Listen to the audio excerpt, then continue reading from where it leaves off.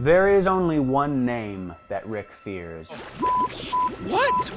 And that name is Nimbus. Who is that? I am Mr. Nimbus! He's gonna say that a lot.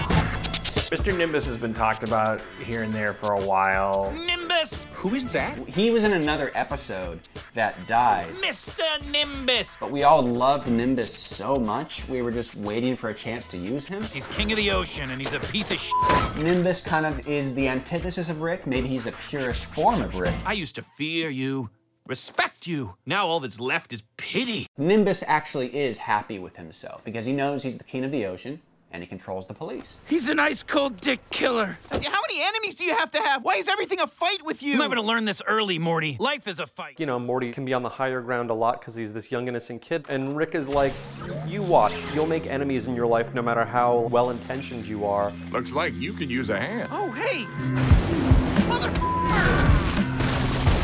Rick has a mini portal to a pocket dimension where there's a time dilation. Each generation of the Whovie world needed to be updated in their costumes. Also, keeping alive in their iconography, the banners on their castles, the holograms in a future world all have demonic images of Morty on them. Their entire culture is based around this folk demon of the boy in the portal.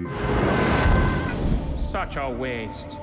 Mother? I just love giant time birds at the end of existence. There's no reason for there to be a giant time bird. It doesn't really make sense, but I did insist on it.